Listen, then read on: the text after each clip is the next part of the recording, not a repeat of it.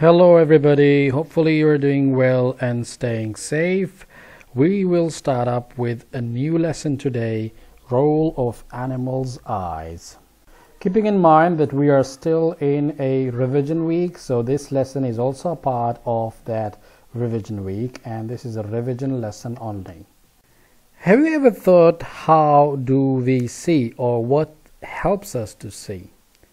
Stop the video here for a moment and think about it. So yeah, well done. It's the light. Light is the thing which actually lets us to see things. So how does the magic of light lets us to see? It's quite easy. You can see here that if we have the light travels in a straight line called the rays.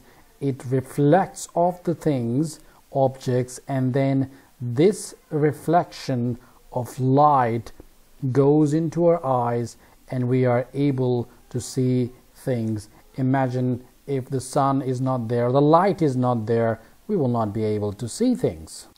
As we have studied in our previous lesson that animals have special adaptations and sensory organs, eyes also are one of these sensory organs or special adaptations that animals have in different conditions. Let us start and talk about some of the special adaptive animals like cats, who have some of the most unique eyes in the animal world. Instead of having circular pupils like humans, the black parts in the center of their eyes are vertical, and this is because they can adapt quickly and can open and close like the adapter of a camera. On the other hand, we have owls have large tubular shaped eyes which does not allow them from rotating the eyes. But the large area of the eyes, they allow more light to get into eyes. In this way, their pupil extends greatly at night, contributing to their excellent ability to see at night.